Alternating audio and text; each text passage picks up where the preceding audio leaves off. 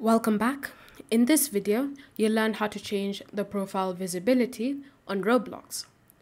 So the first step is to open Roblox. And then from here, if you're using the website, you want to click on the settings icon and you want to select settings.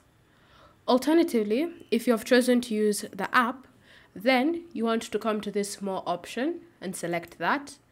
Under more, you want to click on settings and then select account info. So either way, you'll be brought to this page here that displays your account information. So all you want to do is simply scroll down until you get to this section labeled social networks visibility. So now you have all sorts of options for you to choose from. You have everyone, you have friends, followers, and people I know. You have friends and people I follow, friends, and no one. So it's up to you to decide which option you prefer to use. And once you've selected your option, the changes will be applied automatically.